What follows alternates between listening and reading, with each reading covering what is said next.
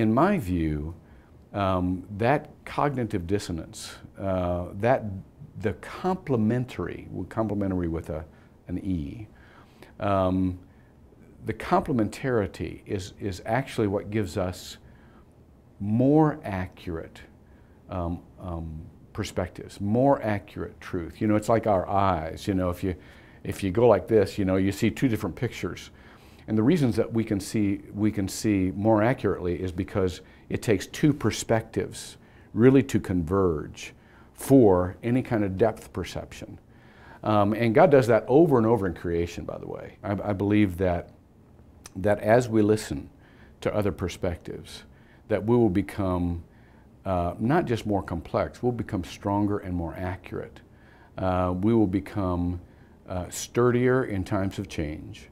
We will be able to understand much more of God. And the kingdom will be much expanded, and God will be much glorified, and Jesus will be much lifted up because we listen to more than one perspective. And part of what I love about the Reformed theology is that intellectual rigor. It's kind of the categorical, you know, analytical